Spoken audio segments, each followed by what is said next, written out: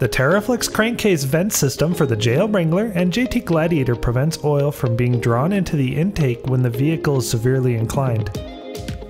The way this works is we add a second PCV valve to the system.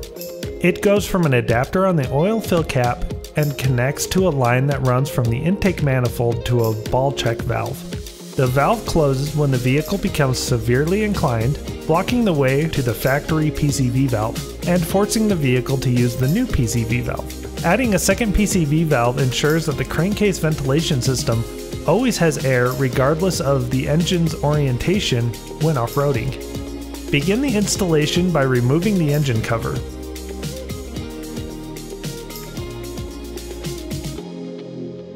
Disconnect the hose from the PCV valve and the intake manifold. There are two clips holding it in place, one of which is hidden behind other things. But really this comes out and goes back in rather easily. Remove the hose from both the PCV valve and the intake manifold. We recommend taking a picture of how this is routed on your vehicle so you can reinstall it exactly the way it was removed. Measure 2.5 inches from the base of the connector on the intake manifold end and mark it. Measure 1 more inch and put a second mark.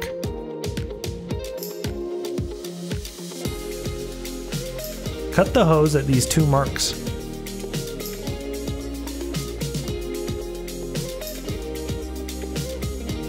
Place the ends into boiling hot water. This will soften up the hose and expand it just enough to allow you to install one end of the 90-degree fitting. Make sure it's the fitting with 2 half-inch barbed connections and not any of the ones with threaded ends.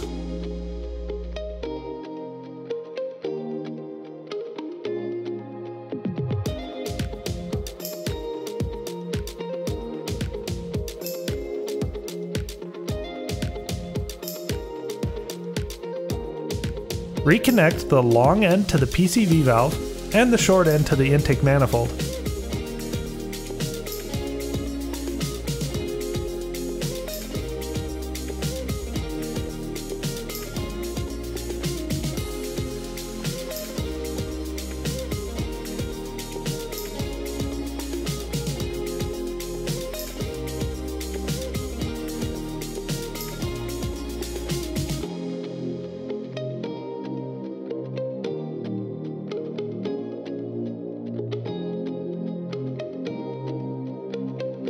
Wrap the threaded end of 2 90-degree fittings with Teflon tape and install them onto the ball check valve.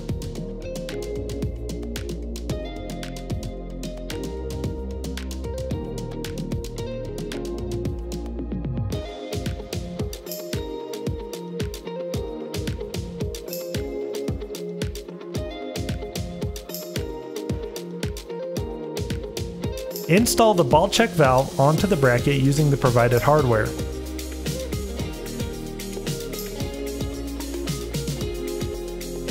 Install the bracket into the engine bay on the driver's side next to the brake fluid reservoir. Reuse the factory bolt along with the provided bolt. If the AC line comes into contact with the bracket, just push it out of the way. Make sure the fittings are oriented correctly as shown in the written instructions. Put the O-ring onto the bottom of the adapter. Remove the oil cap and install the adapter.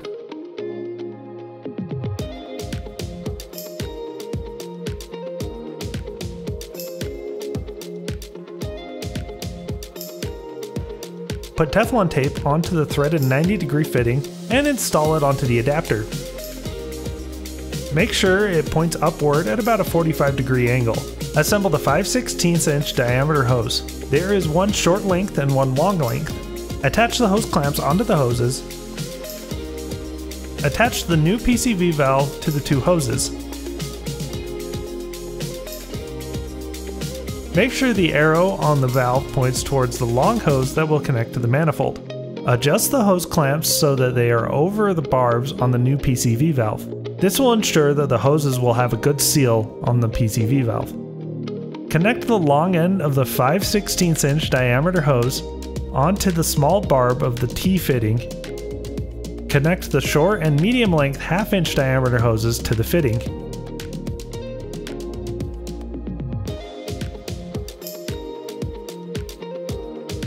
Install the long 1/2-inch diameter hose to the line that runs from the factory PCV valve. This will then connect to the fitting on the side of the ball check valve. Connect the short 1/2-inch section of the hose assembly to the fitting that connects to the intake manifold.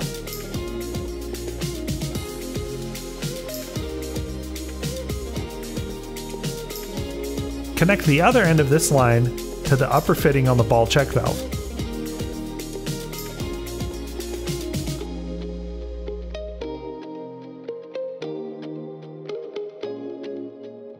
Run the 5/16 inch diameter line under the air intake and connect it to the adapter fitting. Remember to keep the fitting pointed upward. That's very important for the system to function properly. Tie the hoses together, and that's about it. You should be able to go on pretty steep inclines now.